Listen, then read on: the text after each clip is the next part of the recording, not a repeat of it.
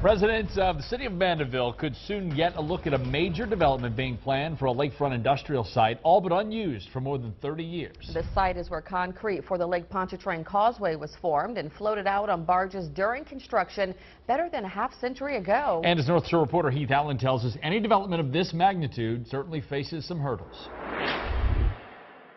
Well, it's one of the last waterfront properties for development between here and Florida, if you think about it. Really? Mm-hmm. Yeah, this size.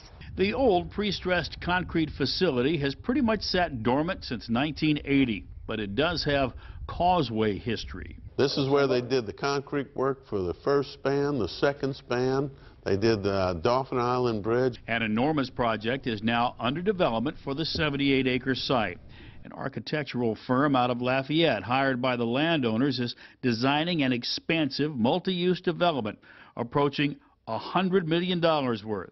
Possibly a hotel, a plaza, retail space, multi-family houses or row of houses, executive or larger homes down in this area. Something needs to go here, and the type of upscale development that's being planned right now is what Mandeville deserves for this community. But the challenges are pretty obvious. Port Marini, as it would be called, would sit right here on Monroe Street, a reasonably quiet two-lane residential road with a couple of schools.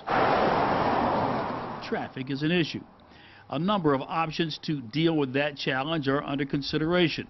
Planners doing traffic studies. And then we will hire someone to take a look at that traffic study and verify the data and verify the approach on it. The public will have major opportunities for input. Many meetings will be planned, public hearings and so forth, so the community will have the opportunity for input. Nothing is written in concrete, so to speak. All in the planning stages now. Any project still faces comprehensive land use, planning and zoning, and council approval. And Mandeville residents could get some idea, though, as early as this coming June. I'm excited that this development is happening, that this piece of property is being developed. Finally. Finally. Mayor Villery says most agree the property should be developed.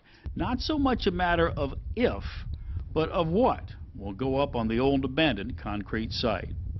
On your side in Mandeville, Heath Allen, WDSU News. In recent months, developers held a number of intensive planning sessions where citizens, designers, and others offered ideas and input on what might be built at that site. Architect Southwest of Lafayette is now pulling together all the ideas and laying out the initial plan, which could be unveiled in early summer.